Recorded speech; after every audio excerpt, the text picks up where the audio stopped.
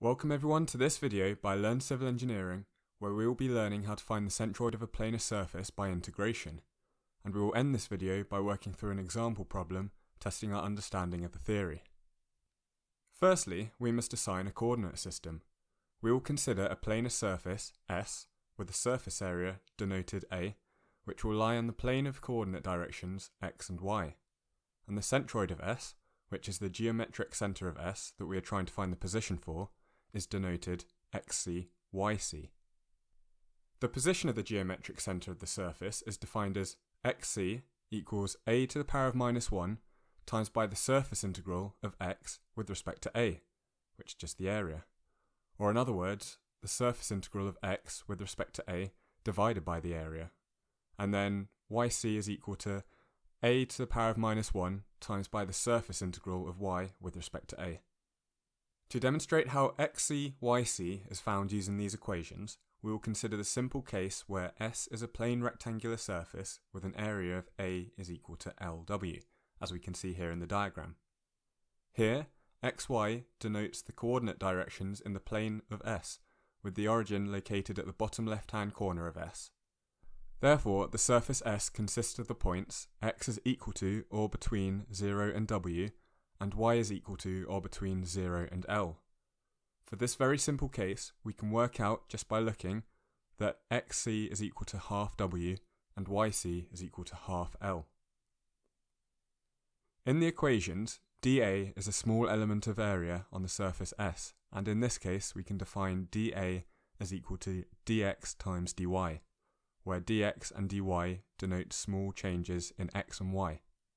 And the surface integrals in the equations correspond to positioning dA at all points x, y on the surface.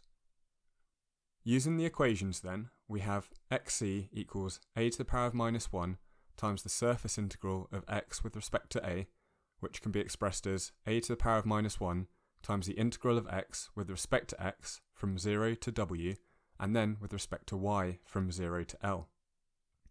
In terms of the dimensions we have for our rectangle, this can be expressed as a to the power of minus 1 times by the integral of x with respect to x from 0 to w times by the integral of 1 with respect to y from 0 to L. Because the rectangular surface has a simple geometry, with the perimeter edges parallel to either the x-axis or the y-axis, the integral limits are not functions of x or y, but are constants, and, as a result, the x integration can be done independently of the y integration, and vice versa. Hence, the integrals are separable, as we have just seen.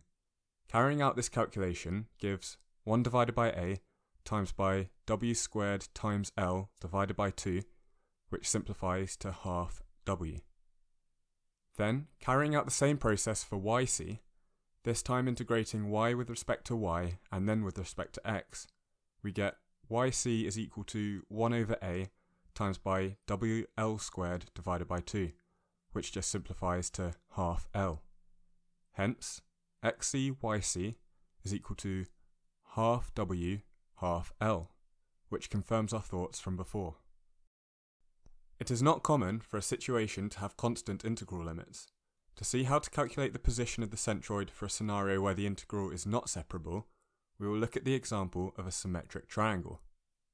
Considering the triangle shown here, relative to the coordinate directions x, y, find the centroid xc, yc.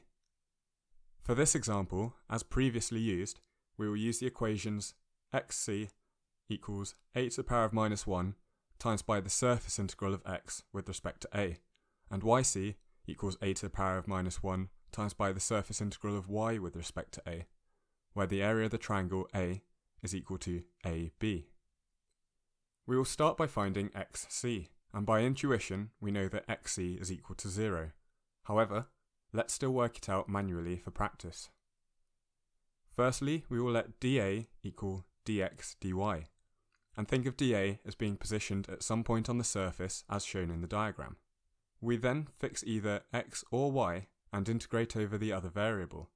So, say we fix y and integrate over x.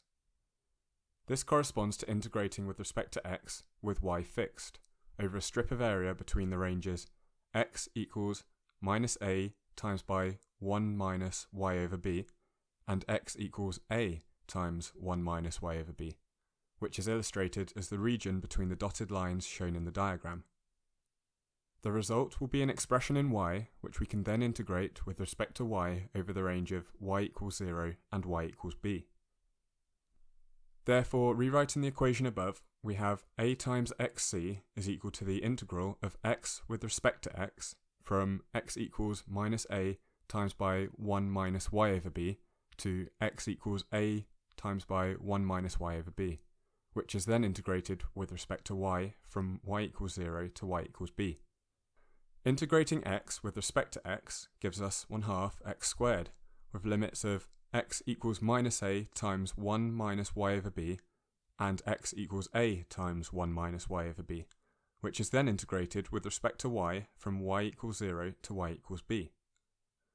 Substituting in our limits results in 1/2 a squared times by 1 minus y over b squared minus 1 minus y over b squared, which is to be integrated with respect to y from y equals 0 to y equals b. And as we can see, this minus itself is equal to 0, so we are left with the integral of 0 with respect to y, which is just equal to 0. Therefore, a times xc is equal to 0, and as expected, xc is equal to 0, or in other words, the centroid must lie along the vertical y-axis. Now we will find yc by applying the same principle we have just used.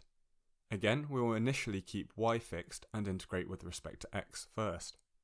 Rewriting the equation for yc above, we have a times yc is equal to y multiplied the integral of 1 with respect to x from x equals minus a times by 1 minus y over b to x equals a times 1 minus y over b, which is then integrated with respect to y from y equals 0 to y equals b. Integrating 1 with respect to x results with x, and then substituting in our boundary conditions, we get ayc is equal to the integral of y times a times 1 minus y over b plus 1 minus y over b with respect to y. And this can be simplified to 2a times by the integral of y times by 1 minus y over b with respect to y from y equals 0 to y equals b. And then carrying out this integration, we have 2a times by 1/2 y squared minus 1 over 3b times by y cubed, with boundary conditions of 0 and b.